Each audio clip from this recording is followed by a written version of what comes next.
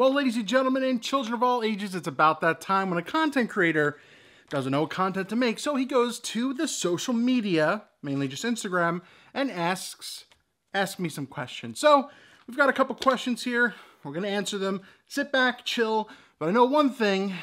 You're going to ask me about why I'm cosplaying Nelly or someone at this point, and I lost a fight with a razor while shaving. Like I'm 12 just learning how to shave again. So that's question number 1 answered. So one of the first questions I got, and once again, it's a very good question because of the times that we've been in for over the past year and a half now, almost 2 years. And it's, how have I challenged myself to stay creative in the past years, like I just mentioned, because this person had found themselves really burnt out, not sure what to do, lack of creativity, etc. So how have I challenged myself over the past, year or so? Well, I'm in your same boat, actually. I really haven't traveled anywhere. I haven't done a lot of photography. I really haven't shot much. If anything, I've sold a camera. So I really haven't been shooting much, as much as I want to an extent. But, things are changing, now evolve. But one of the biggest things, and it's been a struggle for content, for what videos to make, because gear is absolutely boring right now for the most part. And it's just not fun to talk about 100% of the time. But you try and have fun with it if something sticks out to you. But one of the things I've always wanted to do, and this is now as of November of last year, I wanted to learn all about streaming. So the one creative thing that I really did was dove in, and like all back there, like there's my gaming monitor, I use a PlayStation, that's my key light for my webcam, etc. I learned how to stream. That's your OBS, your streaming software. I stream on Twitch. I do card stuff like Pokemon cards. That's something fun that I wanted to pick back up ever since I was a kid. And I play games like Apex and stuff on stream. So that's probably one of the biggest things that I wanted to accomplish. And I learned so much, especially with the times right now. Streaming is it. As much as you want to deny it or not, streaming is what, it's a big thing, and I think it's very important to learn.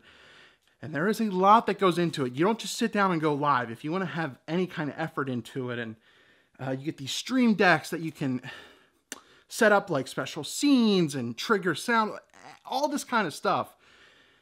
Very exciting for me to challenge me creatively, because it is not easy. So that's one of the things that I do. I challenge myself creatively. Maybe you want to try painting or drawing or streaming or something. That's what you could do besides just photography. You could get out of the rut, try something else, but still appreciate, love photography. So I wanted to learn about streaming, and I did. And I think I'm relatively set up very, very well. And if you guys or girls want a video on anything about that, I'd be willing to make it, because there's a lot to learn, and I think I can help out if people want to learn. This isn't just necessarily a photography channel. I used to do different videos in the past, but I think it's something really cool, and it's something to the times. Next question I got is, what kind of tripods do I recommend?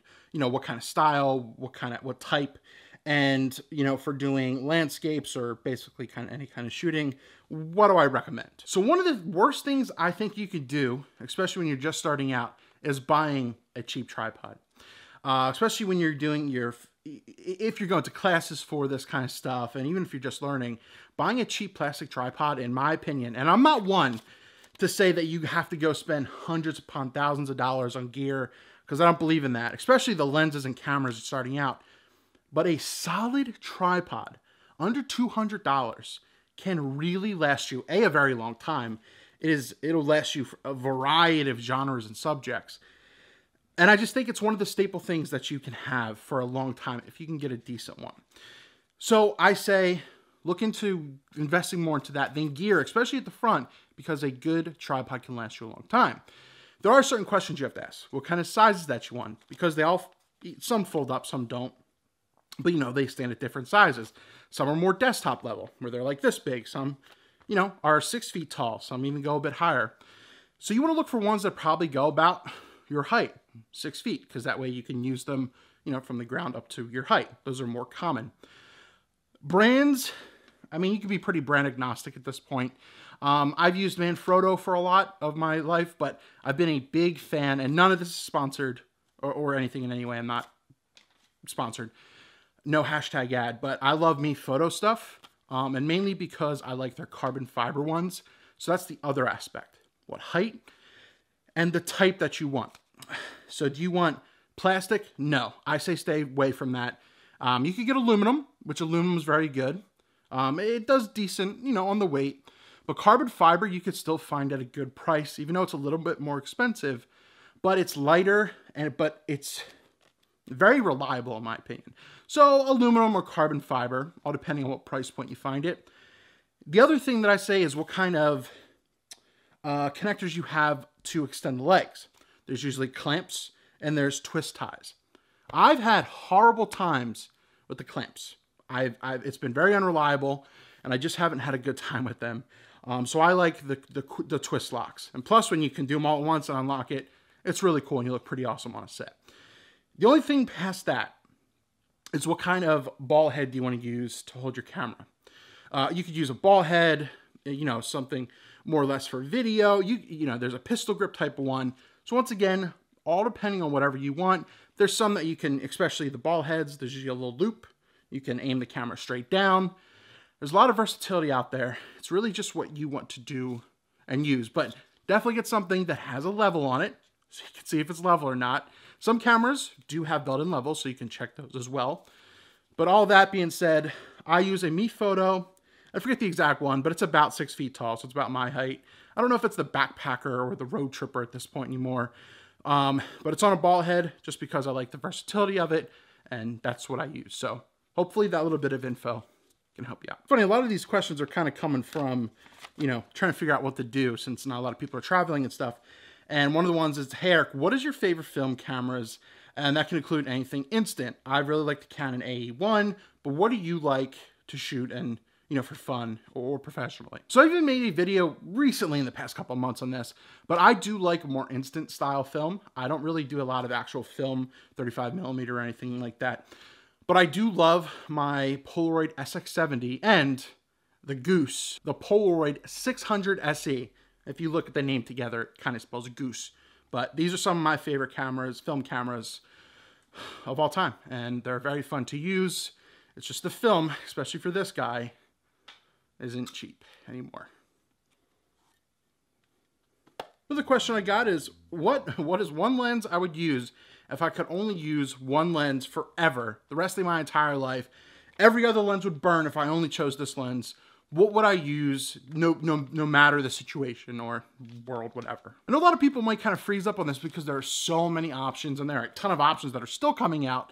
It's really oversaturating the lens market right now, but I can easily say a 24-105 f4. I've had a video talking about why I like shooting f4 in the past, where people just read the title and don't actually listen to it, and when they do, they understand. So f4 to me is a perfect standpoint that you could shoot in basically any situation, especially with the way you could just massively raise the ISO in these cameras. It almost doesn't matter at this point, but 24-105, you can basically shoot anything that you want.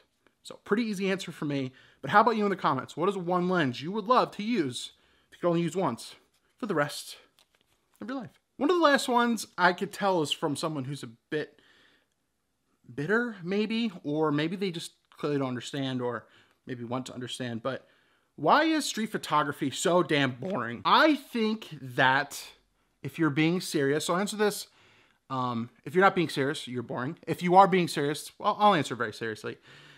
You don't like it. That's it. That's why it's boring. There are a lot of people out there that do like it. And we look at, you know, superstars of today, like Joshua Jackson and Craig Whitehood, you know, everyone that, you know, 6 Street Under that we follow now, even the Saul Lighters and everyone from the past. There's just something to the candid nature of things, true candid nature, a day in the life, that capture of something going on in a true moment. It's hard to describe, but when you see it, you're just like, damn. And even if it's just the right lighting with the silhouette, with a nice red neon sign or something, you could tell a lot of effort went in for that person to grab the eye, for that to grab the photographer's eye, to capture that, to set it up that way, to wait in that spot for 10 minutes to an hour, shooting at the same spot, waiting for the sun to come over to create different kind of shadows and some kind of different something in the area to see that pattern go across the wall. You know, there's a whole hell of a lot that goes into street photography. And once again, I took, you know, I preached about workshops before, but ones you gotta look out for and trust. I took a workshop with Joshua Jackson and Craig, and seeing how they work blows my mind. And this is just them casually doing it for fun. Whereas to me, especially at the time, a couple years ago when I attended this thing, you know, I liked seeing what I saw, and I had some glimpses of some stuff. But even just the pure, quick attention to detail that they see that these great photographers can pick out is what makes this stuff amazing. So there is a lot. It is not boring. You're just not into it if you think it's boring. The attention to detail, everything out there essentially, if you could capture creatively, just comes off very, very well. Put it this way. If you like street photography, you like street photography. If you don't, you don't. Now, the one thing I think that is boring about street photography are street portraits, and ones that are set up like, hey, can I take a photo of you? You know, set up. It's out of the candid moments. I like moments, the people walking by, the shadow gracing by. But the kind of photos are boring to me. You can have fun with them. You can capture great moments, but they're not real street photography moments to me. They're actual candid moments you catch at a time, candidly, in more or less my opinion. And sometimes you don't even need people in photos, but sometimes that one person in the edge of the frame walking by adds to it than just a empty vessel of a street with cool lights. Something helps it. So if you're not into it, you're not into it. It doesn't make street photography boring. You're just not into it. Street photography is a whole hell of a lot of fun. It gets you out there. It gets you to shoot. And you can capture some really, really impressive stuff. And one of the things that I learned is that the stuff you capture today, people walking around with the AirPods, your phones, that didn't happen 30 years ago. What, 30 years ago, there was Walkmans. You had the horrible metal headphones. You had flip phones. They were car phones at one point, okay? Stuff changes. The things people wear, things people do. Back in the day, people wore suits on the street. It's a tell of the times. I know this drug out a little bit, but I really enjoy street photography, and I think it tells the history of time. It really does. But it's not boring. You may need to just open your mindset up to it a little bit and look at different photographers or different work. Stop just looking on Instagram. Do some research. I got some videos on street photographers. Check those out too. Maybe that'll inspire you a little bit. But street photography is not boring. I think it's very well needed, even if you don't do it.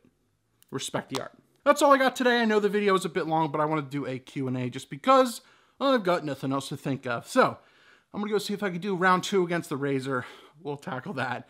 But that being said, any questions or comments, leave those down below. But any of the questions that we talked about, 100%, feel free to discuss them in the comments. I read the comments. I look at them. So, hey, we can have a discussion there as well. As always, everyone, go out there, be safe, be smart, use common sense.